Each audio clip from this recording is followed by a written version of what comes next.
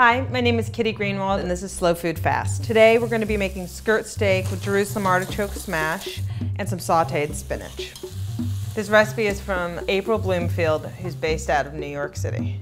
So here are 4 pieces of skirt steak, about 6 ounces each. Or what I like to do is season the steaks with salt, both sides. This is kosher salt. In this recipe, we call for 2 different kinds of salt, kosher and Malden. Malden is good for finishing and it's a more delicate salt.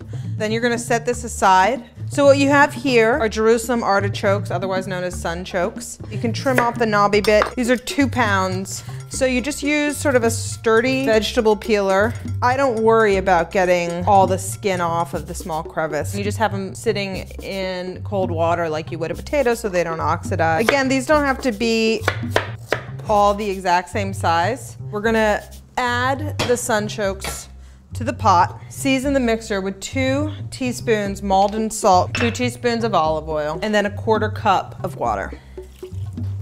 You want to set it over medium-high heat. Give it a stir. You sort of want the salt everywhere. Cover it and come back to it in about 7 minutes. Its whole cooking time is about 20 to 25 minutes. While that cooks, you can tackle the steak. You're gonna put a tablespoon of olive oil. What you really need is for the pan to be super, super hot.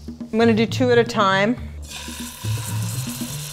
And I'm not overcrowding the pan, that way I don't bring the temperature down. And you cook each steak about 3 minutes per side. Let it cook, let it constantly sizzle. I'm gonna check on my sunchokes again. And you see now some of the water is starting to dry up, so it's good I looked in. That's why you wanna check in on these. I'm gonna add a splash of the boiling water here. It's boiling so it doesn't bring down the temperature. So you're sort of creating a mash as you go. And so this is what, about the 3rd or 4th time I'm peeking in. So I'm gonna give it another smash. You don't want a bite of something solid. I'm gonna add another little splash. Clearly it takes more water than the 1/4 cup that you initially put in. Okay, that's seared. I'm searing that side. It takes less to sear the second side after you flip it than it does the first. It's the contrast that you want. It's crispy. It's just a little firmer to the touch. That's a mash. I'm gonna go after a larger trunk to see if it's fork tender. It's tender. So the steak is done too, and you want the steak to rest some.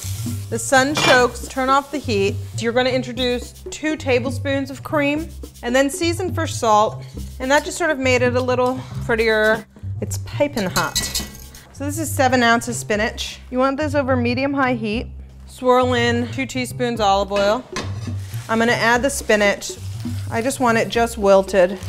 Season it with a bit of salt. It's quickly cooking down. It takes less than a minute. A squirt of lemon juice. That's it.